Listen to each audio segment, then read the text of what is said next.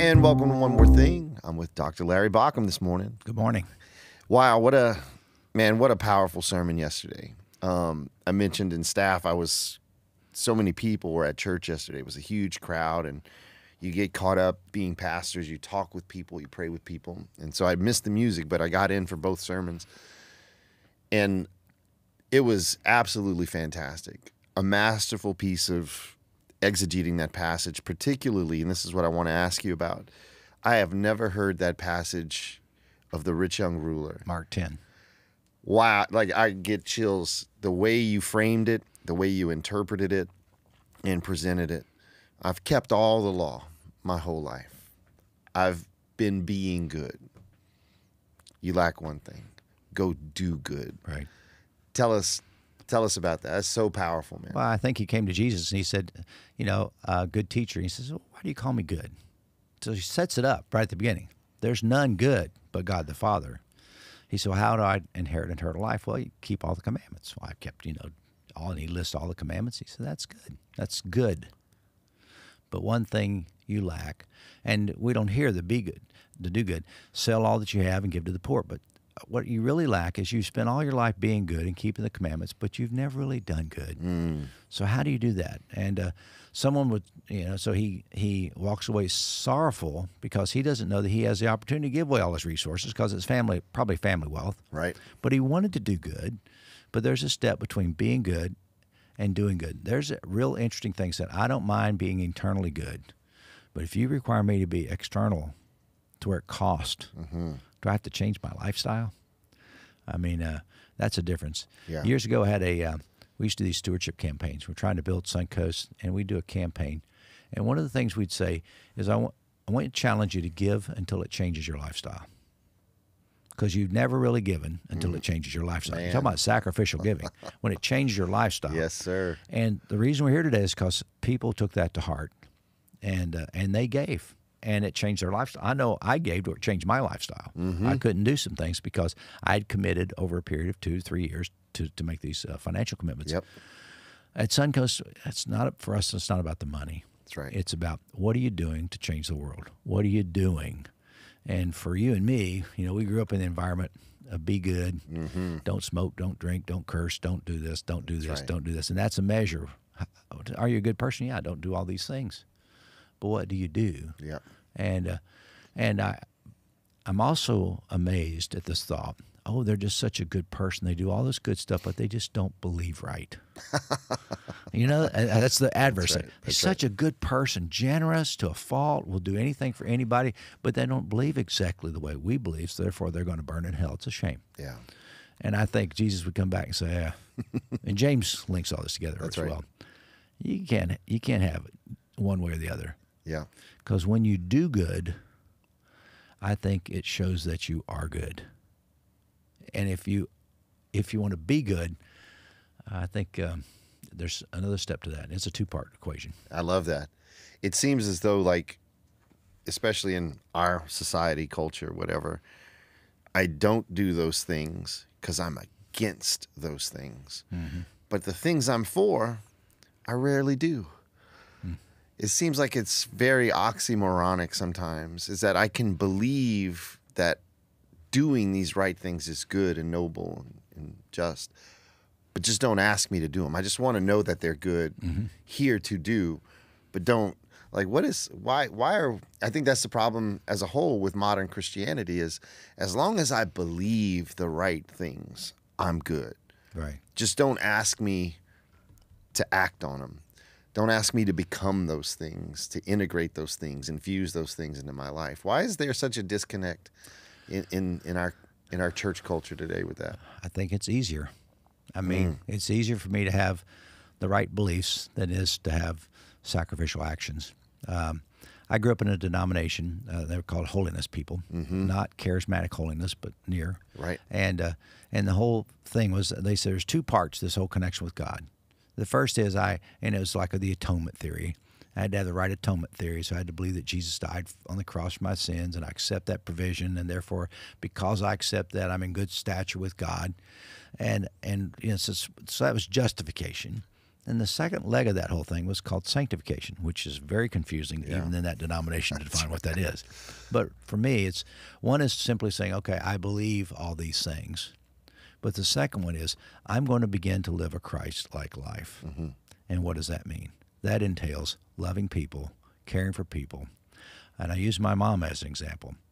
I mean, there's a lady that would take food from our table, which was not much, and give it to those less fortunate around us. Or she would take people to the doctor. She met her husband by taking him to the clinic because he couldn't drive.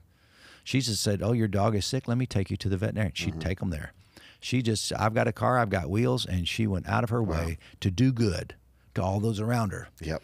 Now, if she's listening to this, but she was more interested with her kids.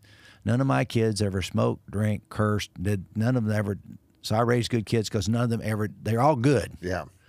But my question is, what are they doing?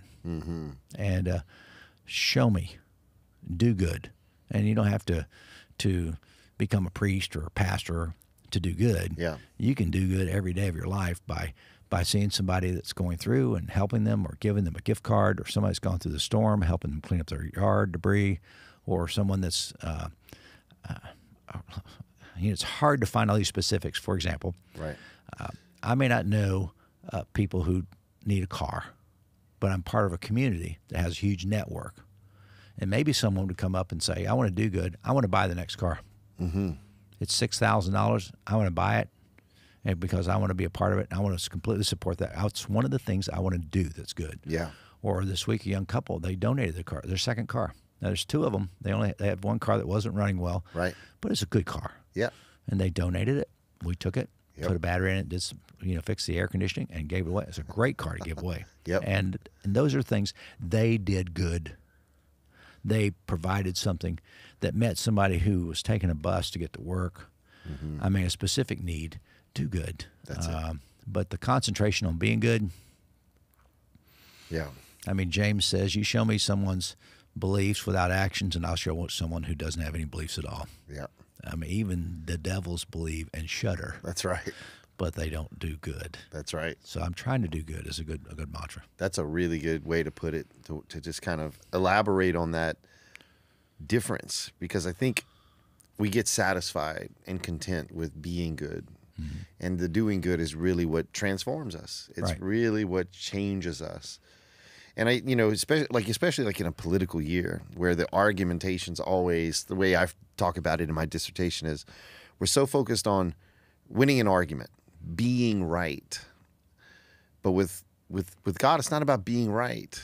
It's about right being. Right. And that's how I'm living my life. What am I not believing? What am I becoming? What am I transforming into? And I think that's what's really powerful about Suncoast, because you mentioned it in the sermon. We've given away in terms of like a monetary number, over $1 million worth of vehicles to people who have need. Right. So why focus on that? Why are we not trying to save souls like a lot of churches are? Like, we focus on like the very practical thing, and it is very impactful for people. Why is that your heart, Dr. Baucom? Well, I think we need to do good. I mean, it's that simple. Yeah. We're a community church. We need to make a difference in our community. So we don't want to debate other churches about what they're doing or what they're believing, but we do believe that when we just, in the name of God, with the love of God in our lives, we begin to help people. The tide is lifted, and all the boats go up when the tide comes in. So I think, why do we do that? Why do we have a garage and a mechanic? Why do we give away cars? Why do we help people, sometimes with their utility bills? Why do we open our building as a shelter? And very clearly, it's a lot more convenient not to. It is work to vet people slightly, to try to coordinate giving them a car, to get the car donated, make sure it's running. There's a lot of moving pieces that have to be taken care of. Or to open as a hurricane shelter, it was a lot of work. Yes. I mean, Logistics. For 2 nights, I slept on the floor. And I didn't get a lot of sleep for those 2 nights. But why do we do it? Because we have a building that's a category-rated building, and there are people that are out of their mind afraid. Yeah. And they were trying to get some shelters were closed, some were full. We opened our building as a shelter, not because we have to, Yeah. We weren't paid to. As a matter of fact, it's very expensive for us to do what we did because we fed people. Yeah. We did a lot of, I'd say, in the thousands of dollars worth of benefit for the community. But why do we do it? Because it's the right thing for us to do. Yeah. And maybe others would say, well, that's not our cup of tea. Good for you. Yeah. No judgment. You do what God calls you to do. We do what God calls us to do. And maybe at the end of the day, we all stand together as brothers, even though we believe differently, Yeah. realizing that we're trying to make a difference in our world That's with awesome. the love of God. That's just amazing. Here's my last question, and respond as terse or as concise as you want. About 8 years ago, there was this document that was released that said, hey, we're going to focus on doing good rather than these doctrines that try to prescribe being good. And a lot of people from the church left. But your response was not a critical response. It was not a defensive posture. You said the best answer for that is to continue to do good, and we will. You had this faith in your heart and mind that eventually the doing good is going to make sense, opposed to these doctrines of just trying to enforce and fear mongering toward being good. Right. And yesterday at church, you saw 8 years that church was packed in both services. How does that make you feel, knowing like, hey, we stayed the course to do good? The answer for the bad was the practice of the doing good. Like, I think you've summed it up well. I mean, 8 years ago, we could have gotten into a theological argument, and that document contained things about we're not going to believe the inerrancy of the Scripture. We're not going to believe these fundamentalist type mentalities. We're going to be an all-inclusive community. We're going to love people, but we're not going to preach about this eternal damnation that I don't think is justified by the Bible. But I have so many pastors and staff that came from so many different theological backgrounds. We had to set the standard. We're not going to focus on these things. Matter of fact, I will never preach on eternal damnation. I think a lot of us go through some hell, but not the way it's been prescribed, because I don't think that's what Jesus taught or the Bible teaches. But so when I laid those out, some people said, well, those beliefs are so central to what we think that we just, and they had some encouragement by some other pastors who were afraid.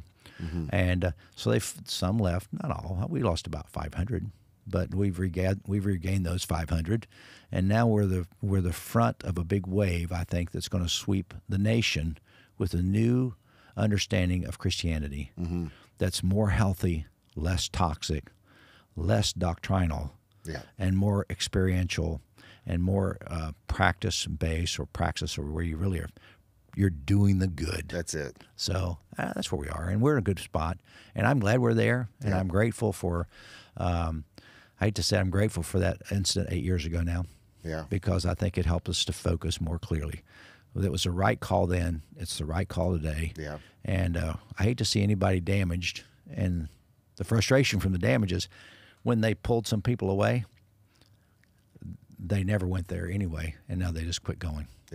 And I think that's a shame, to pull a lot of unchurched people into that kind of circumstance. We need to keep them in a place where God can help them. But we're getting our share, and there's so many people coming. There's probably 4 couples or more, maybe 5, that were in the congregation this weekend. They've been there multiple times because we're a shelter. They like to go to a place that does good. I want to be a part of something that's doing something. I mean, we want the Red Cross, United Way, we want them to do, they're feet on the ground, but 85% of what you give to them is an administration cost. That's right. That's right. We simply say, you give here, we try to put 100% back to use in the community. That's exactly right. And that is a high level of commitment. And some point, the paper will find out, and some of these other nonprofits, these big donors, will find out, and they'll give us resources to make it even better. But that's not why we do it. That's right. We don't give to get. We give because it's the right thing to do.